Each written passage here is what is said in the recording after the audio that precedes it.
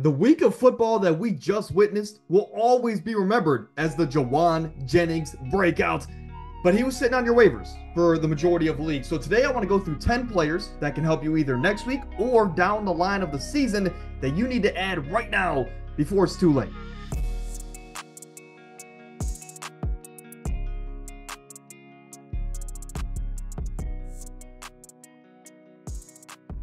We're going to start today's video with the man of the week, man of the weekend, rather, in Jennings. He's only owned in 31% of Yahoo leagues, 35 in ESPN. Drop a 1 in the comments if you had him on your roster, and drop a 2 if you played against him.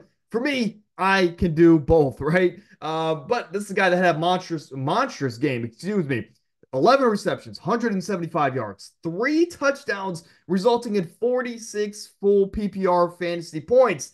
The reason I like him is not because he had this magical week. I like him because next week, he has the opportunity to give you 12 to 14 fantasy points. They play New England next week. Brandon Ayuk is going to get the Christian Gonzalez matchup. So, Jennings is a guy that's going to be relied on in this receiving game to carry the load, just like he did this past week. Now, again, a guy like Debo is going to be out. Kittle is questionable. If he misses another week, this is a smash grab off the waivers, but also start in your lineups next week. Again, Ayuk's going to have the toughest matchup in the league right now, so Juwan's going to have to carry the load yet again. But man, 46 fantasy points from Jennings, never would have guessed it. Wan'Dale Robinson, this is a guy that I've had on every single one of these videos. I will continue to praise Wan'Dale Robinson. 11 fantasy points a game this year. Yeah, 8 targets a game, so the volume is there. He's not just a big play guy. And this offense is getting better. Daniel Jones just had his best game against my Cleveland Browns last week. So again, it looks like they're heading in the right direction. And Wan'Dale, being the slot receiver, for example, gave him 7 receptions for 61 yards last week. It seems like he is heading in the right direction as well. The offense trusts him. And I like the upside. In a deeper league, in a 12-teamer, if you need to start 3 receivers, Wan'Dale might not be a bad start on a weekly basis.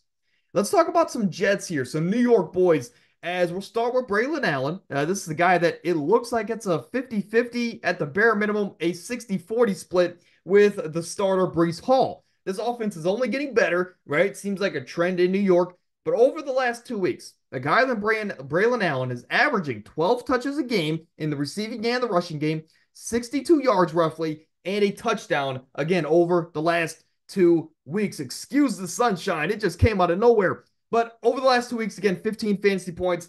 Braylon Allen has been a man on a mission, and he has been a man amongst boys, which is kind of ironic because he's the youngest player in the league. But I like him for deeper leagues, especially if Breece Hall goes down.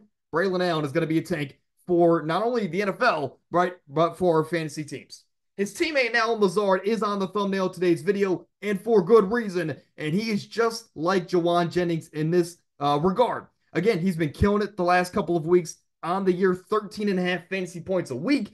But I like him because next week, if you need a starter, he is a good option. Garrett Wilson's going to have the Patrick Surtain matchup. He's going to be the go-to guy in this wide receiver room. And seemingly on the year, Mike Williams is still ramping up. So in the time being, I like Allen Lazard to have another big week in a Nathaniel Hackett revenge game where they're going to want to score tons and tons of points. Demario Douglas staying in the AFC East.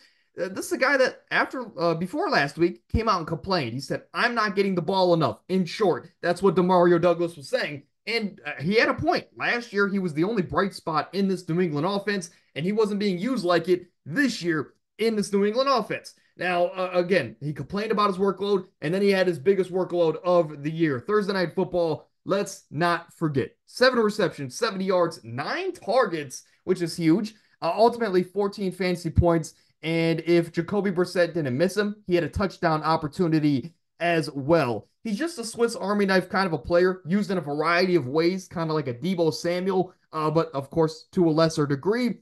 I just like Demario Douglas, whether if it's Drake May or Jacoby Brissett. After a week like last week, it seems like they want to use him in this offense down the stretch of the year.